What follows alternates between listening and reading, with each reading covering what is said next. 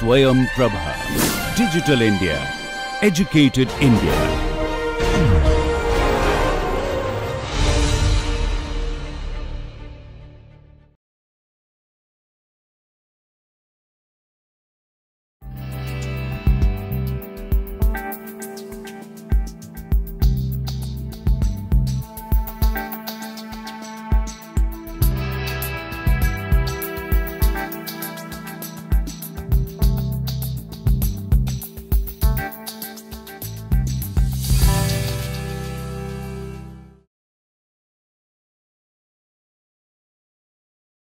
Hello, so we are back today with a section on attention, and to start this session we'll do a quick recap of what we did in the last lecture, and from there on we'll continue with today's lecture.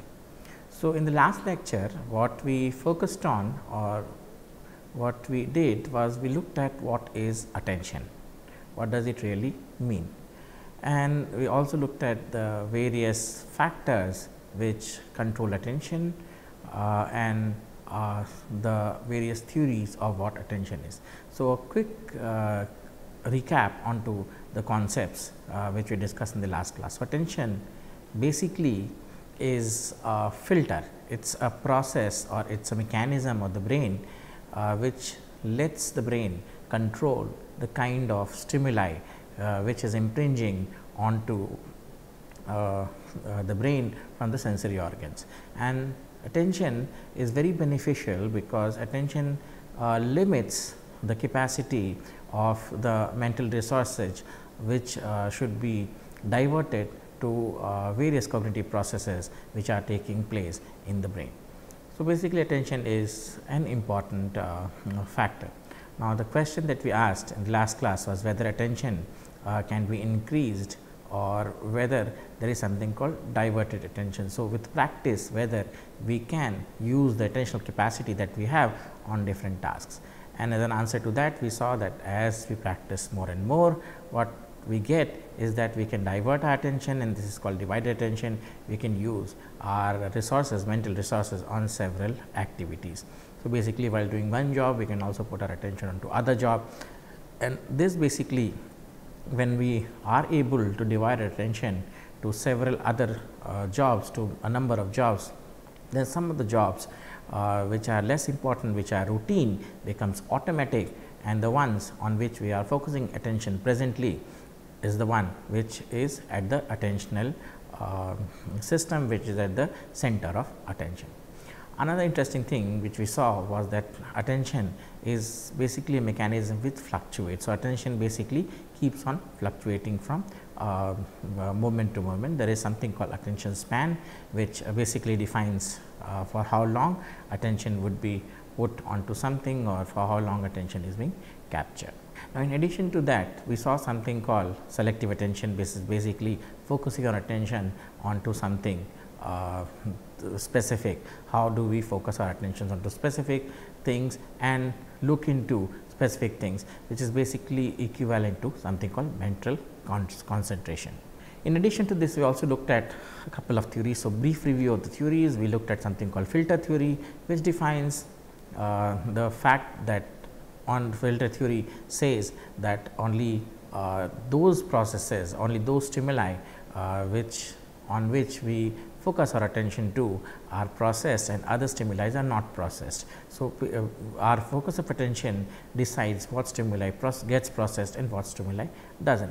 In addition to that, it also points out that some features of the unprocessed stimuli are processed, but these are physical features, and so nothing of much value. And so, there was an experimentation done by Cherry using something called dichotic listening task to prove how attention should be studied.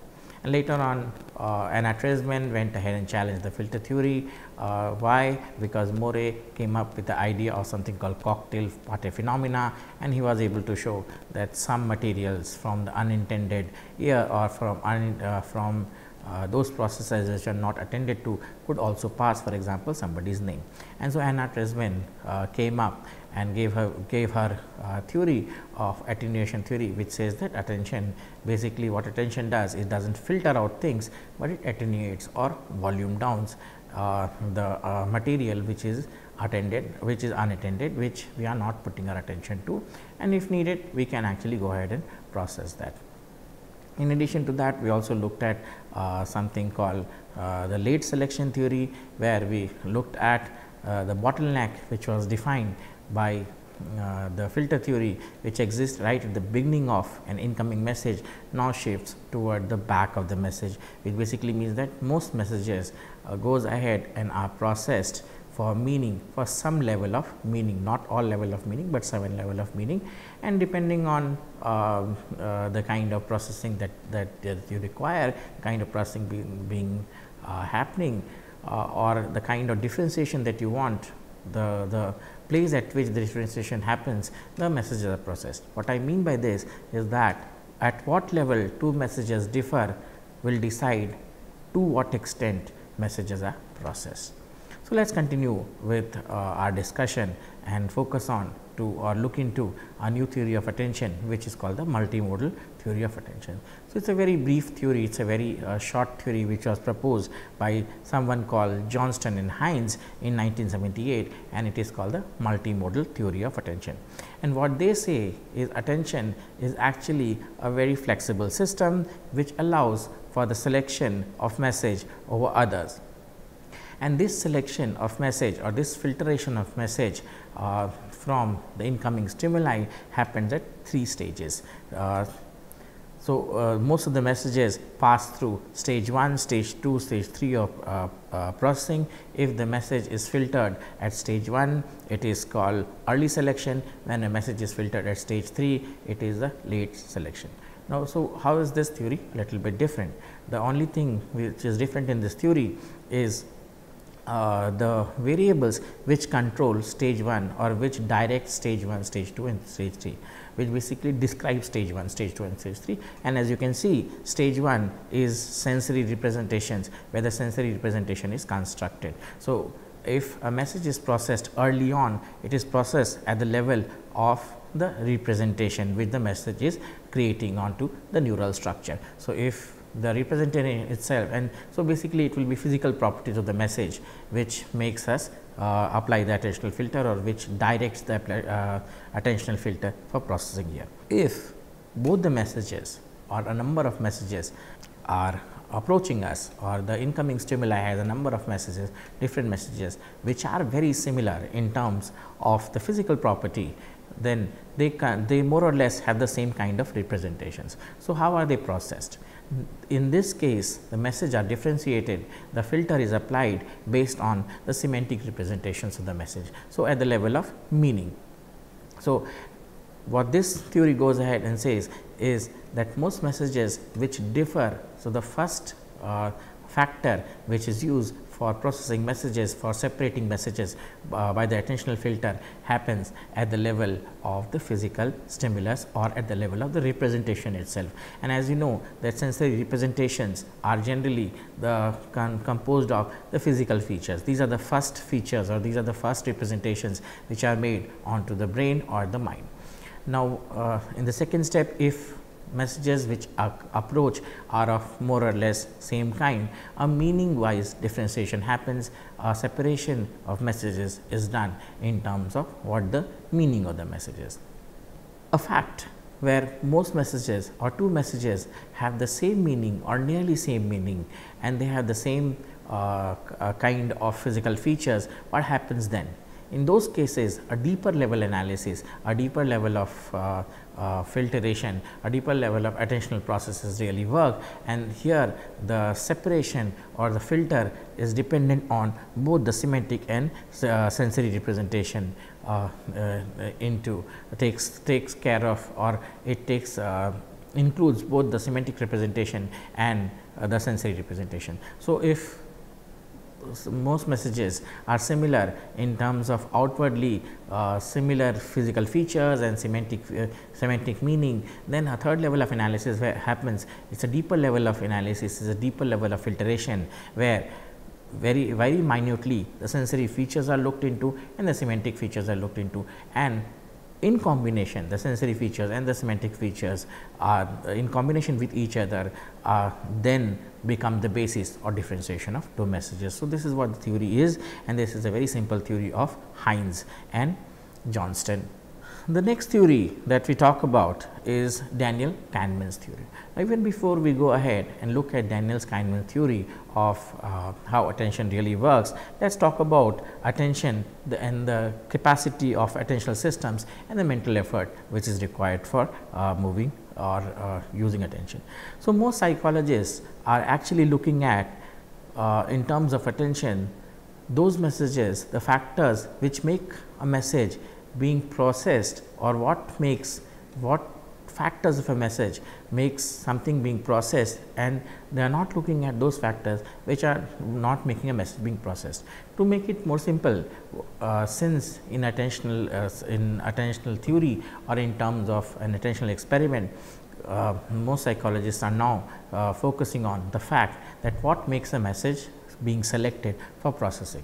So, they are not looking at those factors which makes a message not get processed, but they are looking at those factors which make a message being processed, and they believe, most psychologists nowadays believe, that looking at those factors which basically give this idea of how something is being processed or what is the way in which something is being processed, that should be the center of attention of attentional studies, or center of focus of attentional studies. Now, one particular experiment or one particular view which defines how attentional focus or what is the capacity of attention is the viewpoint of those theorists which look at attention as a spotlight. So, a group of theorists believe that attention is like a spotlight on a stage, and so what is this center of the stage is what focuses attention, and what they believe is that most spotlights that is there on a stage or on any particular area, the spotlights have fuzzy boundaries. It basically means that part of messages which are towards the boundary of the spotlight also gets processed. Now, Daniel Kahneman, he gave a very interesting theory of attention, where he used something called things like allocation policy, things like user disposition, things like physical states, and so many other things or so many other factors are defining how attention filter really works, or how the process of attention really works. And so, what Daniel Kahneman says is that attention is a set of cognitive processes which is used for categorizing and recognizing stimulus. So, Kahneman proposes a model which views attention as cognitive process which helps in making categories of the incoming stimulus, or taking incoming stimulus and assigning them into pre-recognized category. And why doing this? Because this helps in the recognition or in the identification of the stimuli. What he believes is the more complex a stimuli and incoming stimuli is, the more mental resources is needed. The lesser complex an external stimuli is, the lesser the attentional resources are needed. So, essentially this model then depicts the allocation of mental resources to various cognitive tasks. Now, if on the right hand side you actually see the model itself of how this Kahneman's model really works.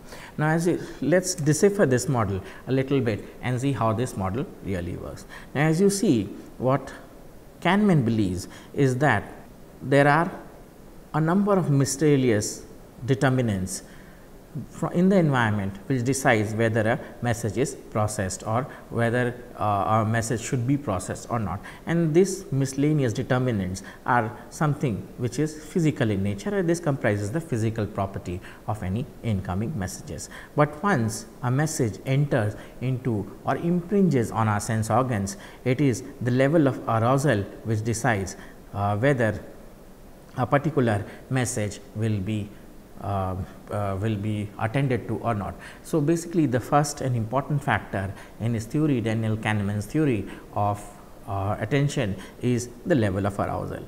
And we have seen this level of arousal also in previous theories, which says that level of arousal is an important factor which determines whether a message gets processed or not. And so, what Daniel Kahneman says is that with high levels of alertness, high levels of arousal, the chances of processing, the chances of attentional filter working is very high. Also, he says that not only the arousal levels, but also the available capacity, how much capacity of or how much mental concentration is left, that defines how the filter will work. If a very less mental capacity is available, if most of the mental capacity is taken up, then the attentional filter will not work as required and so as wanted. But then if the available capacity is high and the arousal is less, the filter works perfectly, or these are the terms on which the filter actually works. And another factor, an interesting factor which defines the functioning of the attentional system or the attentional filter, is the evaluation of demands on the capacity. How much demand is being made on the attentional capacity? If some other jobs or most jobs which are happening with the new incoming stimuli which needs to be filtered are automatic in nature, if the demand on the attentional capacity or the attentional resource is less, then an effective filter will work, or the filter working will be effective. But if a second job which is given to you, or the secondary job that you are doing, in addition to focusing your attention onto something new, what would really happen is that both jobs will compete with each other and lesser attention is required, and the chances are the filter will block the new message or block the important contents of the message. Also, in addition to the arousal and the available capacity, the allocation policy is important term for Daniel Kahneman's theory. Now, what is allocation policy? According to Daniel Kahneman, allocation policy in the model is affected by individuals' enduring dispositions and momentary intentions and the evaluation of demands on mental capacity. So, what he says is the way, the kind of system that we use for allocating or for distributing mental concentration or mental effort onto different tasks depends upon three things. One is the enduring disposition. It is like the interest. So, if a person is interested in something, he is bound to put much attention to that particular thing and bound to put lesser attention to other things. So, if somebody is doing something interesting, chances are that a lot of his attentional policy would be allocated to that job and very less of attention is left over. But if somebody is doing a boring job, a job which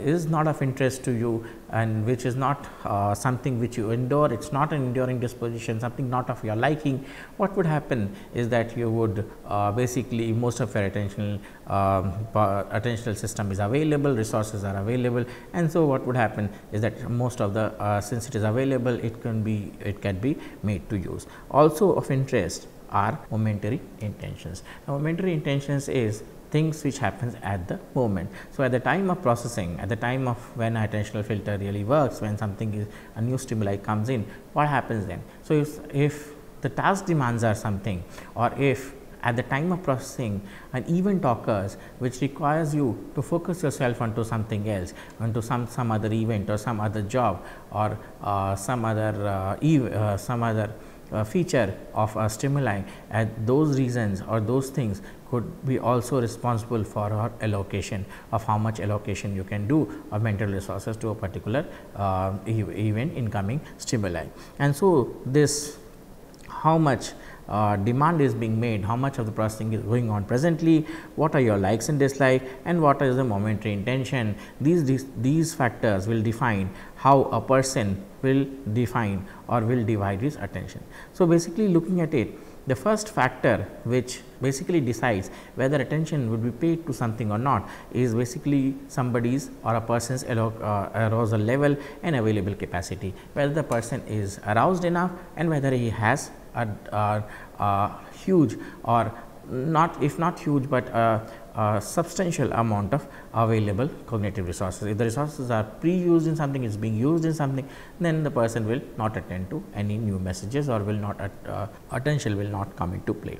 Given the fact that the enough attentional capacity is available and enough arousal is there, or more than maximal level of arousals and attentional capacity is available, even then your attention onto a particular job will depend on the allocation policy of how things are being allocated, and or how somebody wants to allocate that, or how somebody wants to put their attention onto something. And this will depend upon your likingness and unlikingness of some things, your motivations towards a particular job or towards a particular event which is happening at the present, also on what happens now. So, some sudden event might occur which might take up a lot of your attention. So, think of yourself counting notes in a bank, or people counting bank tellers counting notes, and a sudden loud bang comes in. Now, when a sudden loud bang comes in, or sudden loud bang happens, it is very difficult for the person who is doing this job of counting the notes to focus onto it,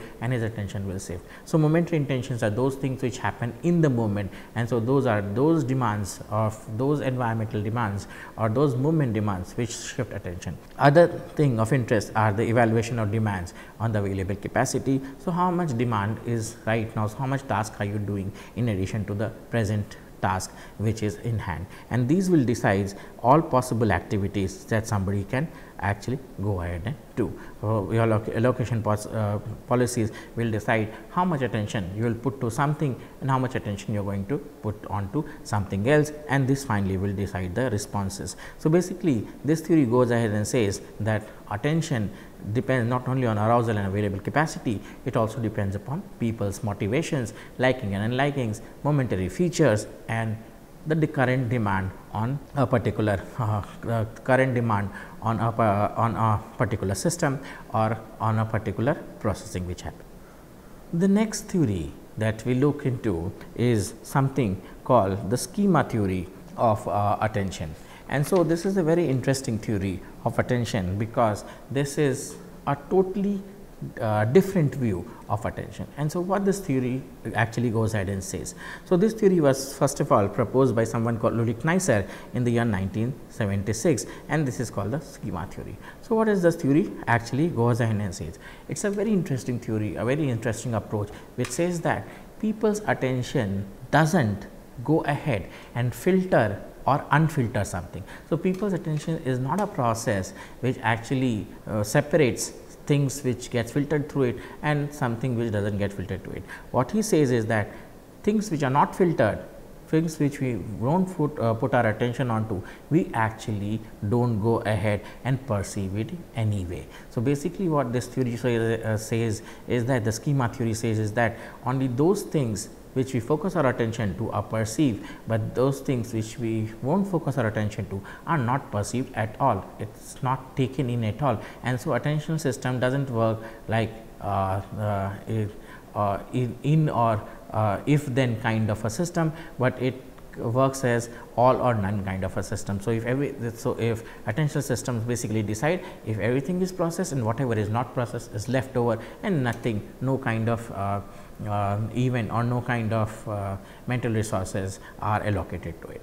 Now, what he says is that attention, the process of attention is more or less like apple picking from trees. It is like picking messages from trees. So, when he says that when we go apple picking, think about we go picking mangoes or apples from trees, the ones that we pick are the ones which are available to us, and the ones that we do not see remain on the tree. And similar to that, schema theory basically says that the messages that we put our attention onto are the only ones that we should be interested in or that we care about. The ones that we do not look into, that we do not pay our attention to, that we do not focus on to, actually remain outside the system, and there are no clues, or there is no way to basically go ahead and process them. To prove that this kind of approach is true, that what we do not process or what we are not paying attention to is not processed at all, to look at a system like this, Neisser and Blecken conducted an experiment in 1975 to provide evidence to this theory. So, it is a very simple experiment which was done. Now, there were two different videos which were shown to a group of subjects. On the first video, you see people are hand slapping. So, this is the first video in which the subjects in the experiment saw people hand slapping, and they had to count the number of hand slappings. And so, this is an easy job to do, and people were able to count the number of hand slaps which were being made. On the second video, people went ahead and saw the number of ball passes which were happening between people. So, there are 3 people who are playing a ball, and a number of ball passes are happening, and so the job of the subject or the person who is taking part in the experiment is to count the number of passes which the ball is making from one person to another, or the number of hand passes that is being happening. So, both easy jobs to do, and so people were able to do them. A third video was made, where people were made to look into this video, and that's what this video had is a superimposed image. So, both the videos were superimposed onto one another, and so people were actually asked to shadow one of these videos. The video that they had to shadow was the one which is ball passing. So, now what has happened is a third video is presented. So, in video 1 you count the number of hand passes, the number of hand slappings which is there. In number 2 you look at the number of ball passes, and in number 3 what you tend to do is in the superimposed video you actually have to shadow, you actually have to read aloud or tell aloud how many ball passes are there. So, there are 2 images, there are 2 superimposed videos there. On one you have the hand slapping going on the other you have the ball passing going on. And so, what really happens then is that since people are focused to put their mind onto the hand passes, people do not really pay attention to what is happening in the hand slapping experiment. And soon enough, 5 minutes into the video, the people who are hand slapping actually stopped doing that and started passing balls to each other. But most experimenters, actually 80% of the people who view these videos were not able to recognize how this or when does this switch happens. They do not realize that people who were doing this hand slapping, this changed to ball throwing. This kind of thing was not noticed, and so this video, and even when the experiment ended and a brief overview of the video was overview of what they saw in the video was taken, 80 to 85% people were not able to tell whether this hand slapping video, the change happened in terms of people stopped hand slapping and started throwing balls, which basically provides evidence to the fact that attention could be a system which is an all or none kind of a system, where what you perceive is what you perceive, and what you do not perceive actually does not get into the system at all. Now, similar to the study done by Neisser and Beckman, an interesting fact which is obvious or which is present in our environment is something called inattentional blindness. Now, inattentional blindness is basically a phenomena where things in front of us, we do not see it.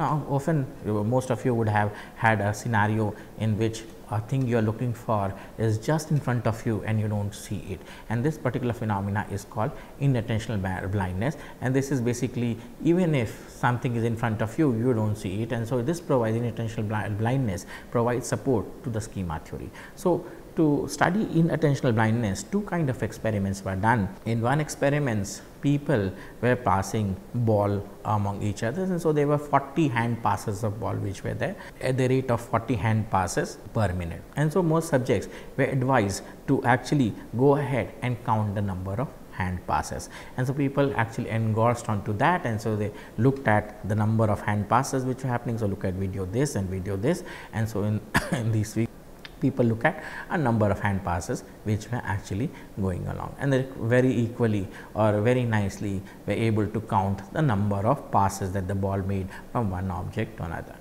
Now, hidden from the subject's attention were 2 events which most subjects actually did not notice. Only 20% to 25% people actually went ahead and knew that this event happened. So, within this scenario of ball passing, in one case a person carrying an umbrella came in between these ball passes or came in. So, look at this person I am talking to, he came in between and he passed these people whose hand passing. Similarly, in one case a woman, a short woman wearing the dress of a bear came in and passed this particular thing. So, if you want, you can actually go ahead and see this video of inattentional blindness. It is available on YouTube, and you can see that when engrossed, when somebody is engrossed onto a job, and when a difficult job like this, for example, how many hand passes are being taken place, count the number of males who are passing the ball and count the number of females from whom the ball is passing, and if this kind of task load is put onto your attentional system, is put onto your processing system, what happens is people are not able to focus on stimuli which is just in front of them. As you see that these two stimuli, these two people are the bear clad lady and here the umbrella taking man passed in front of people's eye, but they were not able to recognize this, they were not able to see this. The reason is that as more and more load is put into the attentional system, you do not process things in front of you. Which basically suppose partly the schema theory that what you process, that if you do not process something, it is like apple picking. So, what you do not process remains out of the system, what you process is what remains in the system. So, an interesting experiment to support schema theory.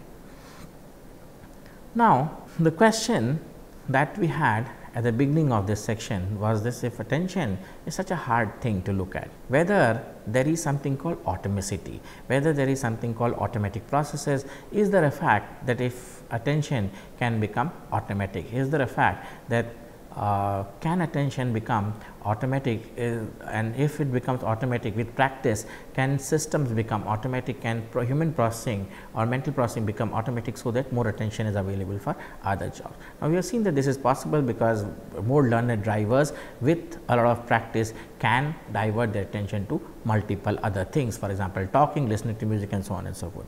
So, we will look at to that feature of attention, and that feature is that with a number of practice, with a lot of practice, most jobs become automatic in nature, and so attention is freed up, the attentional capacity is freed up. So, as we become well practiced doing something that takes less of our attention to perform. A good example is typing, as I said. So, as you have been typing on your keyboards for a lot of time, for a lot of years, and so you realize that as you practice, as you learn this typing skill more and more, what really happens is that things become automatic, the processing becomes automatic. And so, while typing earlier, when you were learning typing, you have to find out where the QWERT word is, where the FND word is, the switch and all those kind of things. But as soon as you develop this habit or you practiced more, now more attention is available, now you can type, talk to people, drink coffee and do a lot of other jobs at hand. So, basically typing has become a lot of is a good example of how automaticity with practice attentional span is freed up and cognitive jobs becomes automatic in nature. So, if one is skilled at typing, he can carry out fairly accurate amount of information and jobs quickly and carry out a conversation, as I just said. So, what affects the capacity of any task or capacity any given task require? What is the reason or what are the factors which affect the capacity any task is going to require? The answer to the above question are two factors. One is task difficulty. Now, the more difficult a task is, the more attentional capacity it will require and the more time it will require for you to finish this task. So, for example, if a simple counting task is given to you, a number counting task is given to you, or if a simple counting of money is given to you, it is a simple job and does not require too much attention. But if I load your memory with other demands, for example, not only the fact that, so I give you a bunch of notes to count, let us say all of them are 100 rupees notes, and so you go ahead and count. And so, if the task demand is just counting the number of 100 rupee notes, is an easy task. But then suppose I say that this job of counting the money you have to do two things. You have to not only tell me how many nodes are there, but also tell me which of the nodes are forward facing and which of the nodes are reverse facing, which means that I have nodes in the bundle which are on which are forward facing, which has the front side up or the back side up. Now, the task becomes a little bit complex and requires more of attention, and similarly I can ask you several other load your memory or working capacity with several other facts, and so as task capacity increases, the task difficulty increases, the capacity required is more and more in demand. So, the demand of attentional capacity becomes high. And individual's familiarity with the task. So, the second factor which decides the capacity any task is going to require is the individual's familiarity with the task. Now, individuals who are very familiar with a particular task, who know what a task looks like or what is the requirement of a task, they are able to do a task very nicely and very easily in comparison to those individuals who do not know a task. For example, look at bank tellers. Now, bank tellers are very familiar with this counting task. They know how to count and they know a lot of other things about the counting, how the note looks like, what is the crispiness of the note, the motor memory, which means the hand memory of counting is better, and so they can do this job easily. But if you take these people, the same people, and into some other job, it is very difficult to them to pay attention. Look at coders, people like in our institute, students who do coding. Now, when they are doing coding, they are very familiar with the coding job, and it is in a particular language. Let us say somebody is learning C, he is very familiar with that, and coding is easy for him. But if he moves from one language to the other language or tries to do something else in terms of data mining or something else, in those cases, in an unfamiliar territory, it becomes really difficult. So, individual's familiarity, how much familiar you are with a particular task, decides how much effort or how much capacity of attention you will require. And so, two important factors that I discussed now is task difficulty and the individual's familiarity with the task.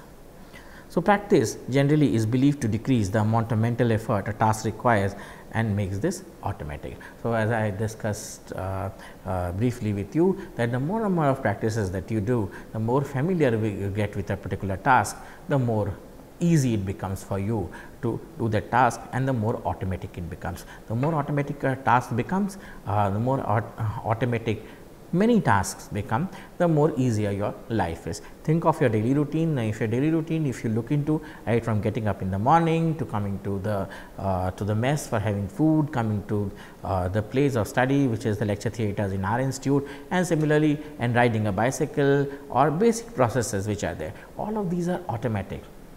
Right, you do not have to put too much mental concentration into it. You do not have to each day think about how to ride a bicycle, or what should I do in riding a bicycle, or how do I eat my food. You do not even people who walk here do not even have to think how and why my foot is pushing the how do I walk, or pushing the earth down, and that makes me walking. They also do not have to think about simple tasks of going or brushing or this kind of jobs. These are fairly automatic. And if you ask these people, these students, or what happened today, what kind of food you have, most people do not even realize what kind of food you have. It is an automatic process. Yes, but then with practice, now why has this become automatic is that they do this routinely, they do these tasks routinely over and over again 365 days a year, and so it becomes more and more automatic. Automaticity actually states it goes ahead and saves your mental concentration. So, you can put this concentration so that you can put this attention to other jobs which is of interest, and so you can, or other jobs which is more demanding, and you can put your attention. So, if students get engrossed into basic things like what food they eat, or how the bicycle works, or how do they brush, and those kind of daily activities, they will not be left with mental concentration to read, to understand lectures, to understand what is happening here. And so, this practice making automation is an important fact. Remember that as you practice more and more of your attentional system becomes free and becomes available to put into tasks which require it. So, a very interesting task or a very interesting experiment which goes ahead and proves that automaticity or being automatic doing things with practice, the jobs become automatic, or as you practice more and more a task more and more, more attentional system or more attentional resources are available, and this availability of more resources makes you focus on to other jobs. So, which basically means that the more practice you do, the more automaticity becomes and more attentional resources are available. And so, a task which was defined, which is called the Stroop task. Now, it is a very interesting task. So, let us do this task and see how does it really work, and in the later half, in the end of this task, I will also go ahead and show you the meaning of how this task really works. So, Johns Ridley Stroop in 1935 made a famous demonstration to prove that automaticity is basically the reason it's a byproduct of practice, and automaticity frees up a lot of attention. So, let us do the task. I will give you some couple of minutes to go ahead and do the task. So, basically focus onto your screen and start doing what I am asking you to do. So, this is a demonstration of the Stroop task. So, look at this demonstration. What you have to do is state the color as fast as possible. So, I will give you 1 minute to basically do this task, self task of this, and look at this 3 rows and quickly name this color, or quickly go ahead and name this color and write it if possible somewhere. So, look at this demonstration and name the color. Now, I am pretty sure most of you would have accurately named the color bars which are presented here, and so we move to the next part of this demonstration, where I will give you around about 30 seconds to 45 seconds to finish this task. So, in the demonstration 2, what you really have to do is state the colors as fast as you can. Just read what is the colors which has been written on this demonstration. Just go ahead and read the colors. So, do that, and I will give you 30 seconds for doing it. Okay, so I given enough time to read the colors, and now we will shift to the third demonstration. But a word of advice, in the third demonstration you have to do the thing that I am asking you to do as fast as possible.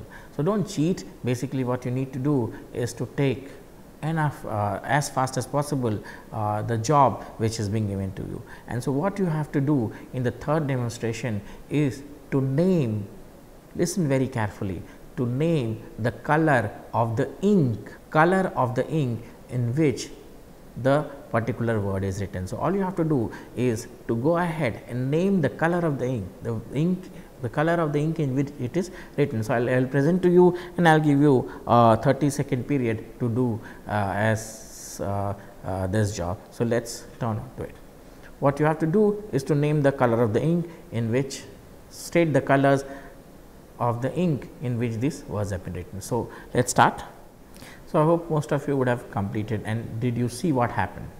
What really happened is that most people actually are not able to correctly identify the color of the ink in which this particular word is written. The reason is that red is written in green, and so most people tend to read red instead of green, which is what the correct answer was. Or for example, here you see that blue is written in yellow. So, when given a task of reading as fast as possible what you see, you will read blue here, but not, the question was, the thing that I asked you to do was to name the color of the ink. So, your response here should have been yellow, and similarly here the response should have been red, not green, and in this case the response should be blue, not yellow. Now, why does this happen? Why is it difficult for you to name the color of the ink, and instead of which you can very fast tell me what the display, what are the things are written, or what are the words written in the display? What do you think happened? What is the reason why this happened? And another question, if given enough practice, can people lower the time of response here? So, if enough time is given, can people do this task fast? So, let us find the answer. Now, Stroop's task presents with a series of color bar, as I said, in red, blue, green, or color word printed on conflicting colors, and people have to name the color of the ink. but then as I said, most people are not able to perform the Stroop task. According to Stroop, why this happened is that adults or literate participants have so much practice reading the task requires that the task requires little attention and is performed rapidly.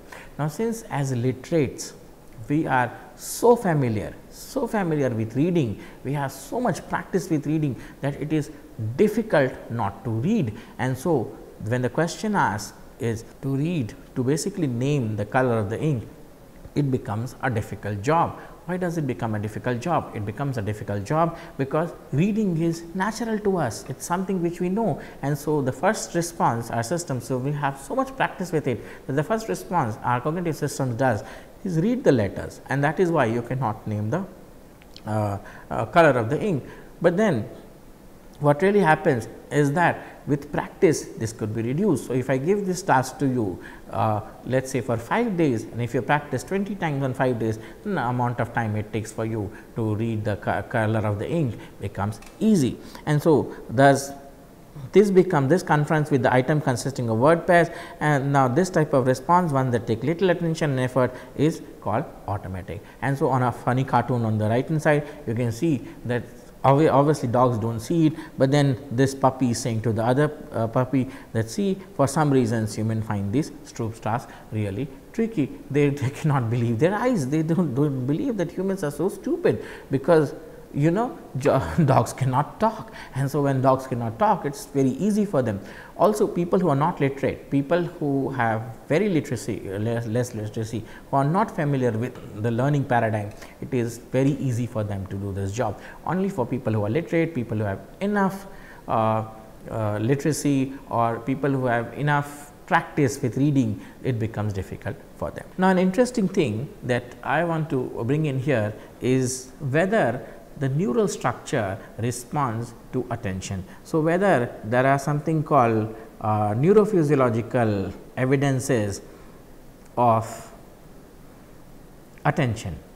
So, basically what I mean here is that in the beginning of this lecture, I told you, I said to you that we will be looking at not only how the cognitive processes work or what is the reason of how the mind works, we will also look at something called the brain responses to it. So, in the earlier experiments, in the earlier part of this chapter, we have looked at that attended ears produce things from attended ears are processed more than from the unattended ears. So, unattended materials or stimuli from the unattended ear is either toned down or not processed at all or not picked up at all, and there are several theories which go ahead and say that attended ears differ from unattended ear in terms of how much is processed. So, what we want to see is whether there is an ERP marker, where there is a brain response to this, whether this is true at the level of the brain. And so, someone called Banish, in 1997, he studied, or he designed an experiment to study how does the ERP markers of the attended and unattended ears in Cherry's experiment. I would say modified Cherry's experiment really works. So, his task was like this, there is this 2-ear headphone that we talk about, and so both the headphones actually go ahead, the left headphone and the right headphone, they hear soft and hard tones, short and long tones, long and short tones on both the ears. So, I have long tones and short tones which are being presented in both the ear, and what people have to do is to shadow one of the ear, in this case the left ear, and to tell me aloud how many short tones or long tones was being presented. And the design of the ERP experiment, generally most designs of ERP experiment works in this way. So, basically this is the time axis and this is the voltage axis, the current axis of how much potential is generated, what is the amplitude of the ERP waves or what is the amplitude of the event related potential wave. So, basically we discussed in the first section that ERP is a method of doing cognitive psychology, and ERP measures through sensors on the surface of the head what kind of electric potential is generated. And so, after stimulus presentation, so let us say that this is t equals to 0 where the stimulus is presented. From here on 1000 millisecond event or 1000 millisecond section was cut. So, EEGs were recorded from different regions of the brain. This EEG that I am talking about is from the auditory cortex, since it is the auditory job, and so this a number of trials. So, in ERPs what you have to do is you have to take a large number of trials and basically go ahead and calculate something called the mean of all these trials. So, a large number of trials are taken and are mixed together, because human beings respond in different way. There is a baseline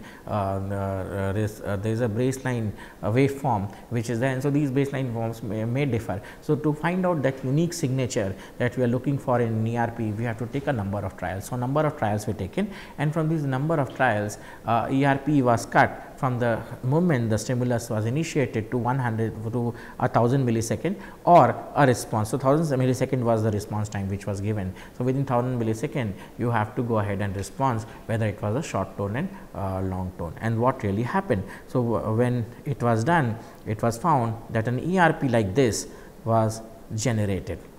Now, this ERP here is something called the N1, and this ERP here is something called the P1.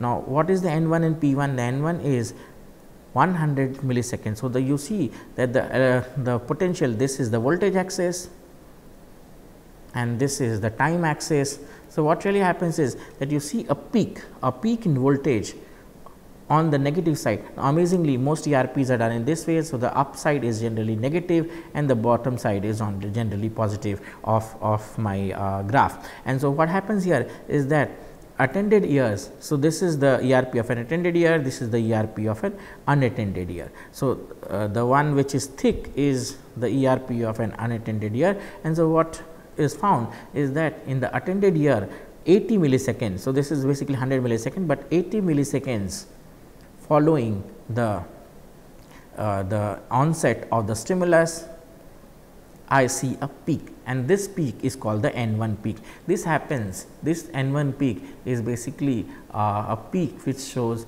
novelty. It is basically a peak which shows new things into the stimulus, or it's basically an attentional peak. Most books will talk about this as the attentional peak, something which captures the attention, something which is not present in the system. So, basically this 80 millisecond is the time which is required for a stimulus to basically come in and impinge on your sense organ. So, when your attended ear is waiting, or when your attended ear is actually preparing itself, within the first 80 millisecond a peak will register, a peak will be registered, and this peak will demonstrate that it is the attended ear, the ear which is being attended to shows a brain response or shows a brain dynamics, and this says that it is attended, whereas on the unattended ear you do not see this peak. Similarly, you will find P1 peak, P3 peak and so on and so forth, but we will discuss those peaks somewhere else at some other point of time when we will be looking at what are ERPs and how are ERPs done. So, in the next